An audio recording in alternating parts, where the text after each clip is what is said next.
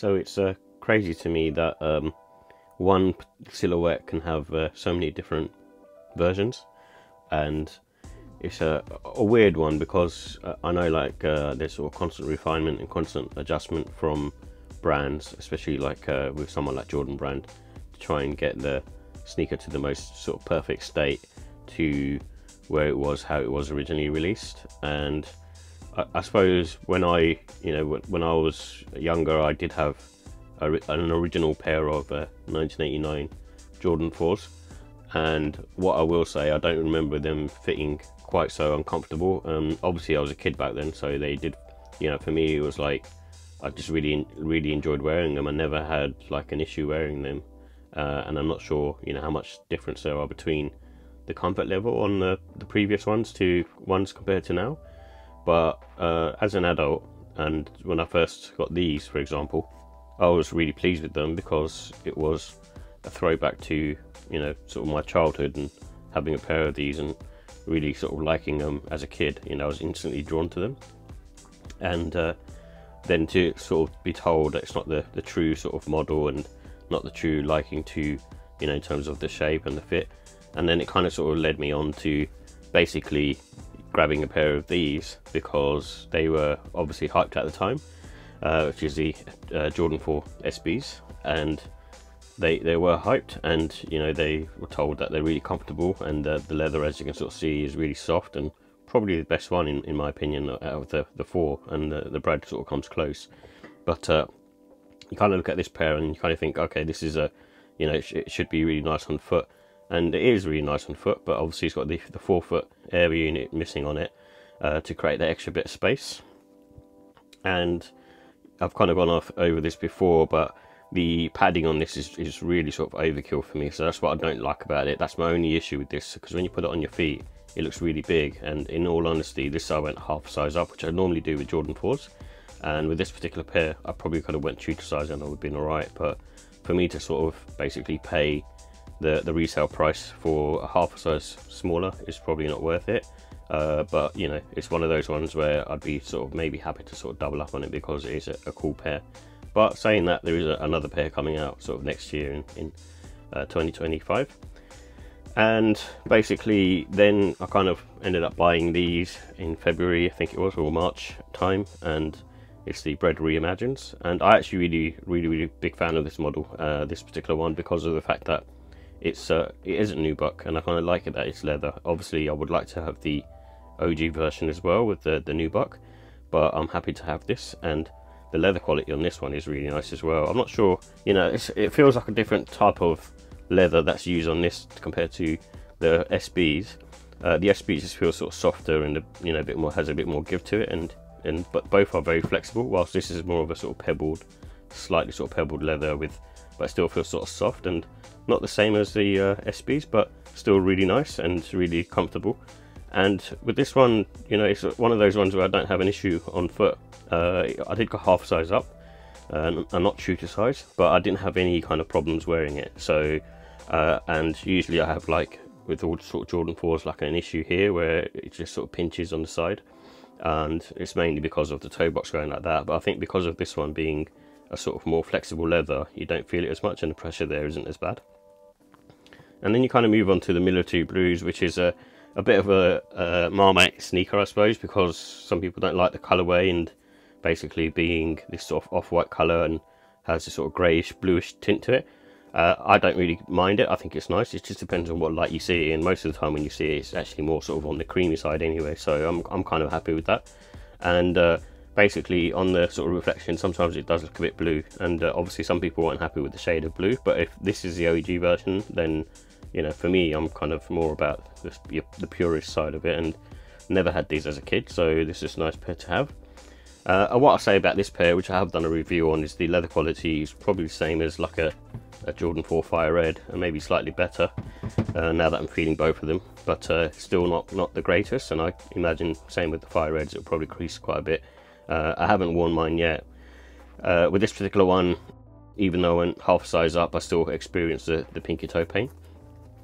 So comparing like all four, I kind of sort of see you can kind of sort of see the differences pretty straight away. So with the SB4s, I think personally, I think the toe box on the SBs is actually wider, in my opinion. And basically, when you see it, it kind of sort of slopes around a lot more on the all three of the Bred Reimagined Fire Reds and the Military Blues. They kind of go inwards there, especially on your sort of pinky toe area, whilst this has just a bit more space, in my opinion.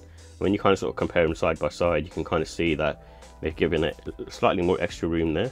That's what I think anyway, from what I can sort of see from the camera angles. And basically, you might be able to sort of see that it just has a slightly sort of wider aesthetic to it. So even if you sort of overlay them on top, you might even be able to sort of see it there as well. It's not that much of a difference, but it's a slight difference, and you can see that. And this one feels more rounded, especially around this area here.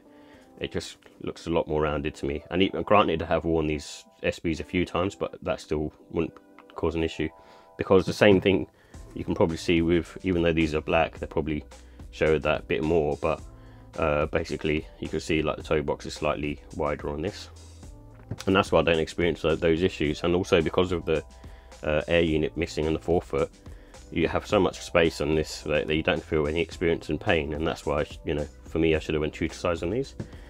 And basically, again, with because I said with the Military Blues that they would be true to the OGs, and then also taking a lot of cues from the SBs, and I think they have done in some respects, but not in others. I think the inner lining, for example, is a lot more, still sort of, not a lot more, but still sort of thicker on the SBs, and that's granted because this is supposed to be more of a sort of skateboarding adaptation, whilst this is probably more true to, you know, how Jordan 4s normally are. So it has slightly thicker, probably still more similar to the Bred Reimagined.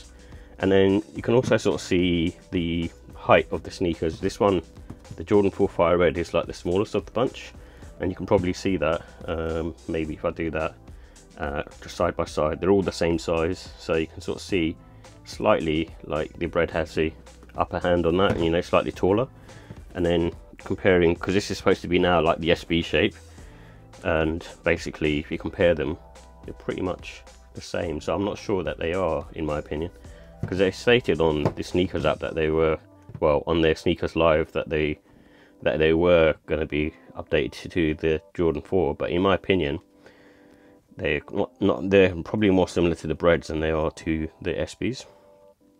And also I think the only thing that's probably similar to the SBs is the actual toe box in terms of its shape, and that seems to me kind of what's similar to the SB4s, and compared to the Breds, I just feel like there's a bit more, you know, the toe box just feels a bit more sort of rounded and sort of filled out versus the Breds. So you can maybe see that. I don't know, it's very sort of minute. I'm picking up on minute points here, but to me it just feels like the toe box is slightly bigger on this. It's all minor stuff, but all those things do make a difference. And if you compare, you know, the Military Blues with the Jordan 4s, you can probably see this is, even though it's a darker color, it's still sort of slightly bigger in size, and you can see it from that perspective as well. So whilst this shows a lot more of this upper toe box area here, so, you know, it kind of depends really. And obviously I do like the wings on this because they're really soft, and you can sort of see the rubberized softness of that, where it kind of just sort of springs back and has a lot of springiness to it. Whilst with all of these, they're exactly the same, you know, so there's not much difference there.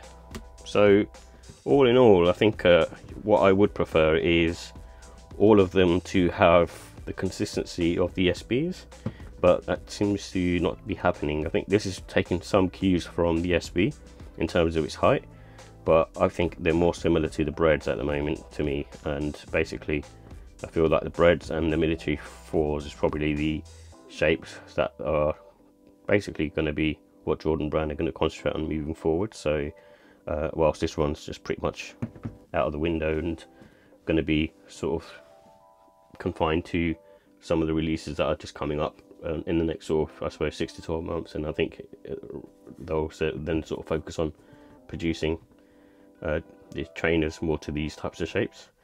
And but obviously I would like a just slightly more width on here, and that's my only sort of issue really. And I don't mind them that they wouldn't be true to the OG, and if they're sort of more like this where they've got that extra bit of space, then I'm all for it, just for extra comfort. But I mean, that's the only downfall with me with wearing Jordans. Obviously they're a bit heavy, but at the same time it's more just this pinky toe area where I just have so much trouble. So but yeah, that's hopefully covers that and sort of gives you a bit of insight into, you know, the Jordan 4s and how they sort of progressed over the years really.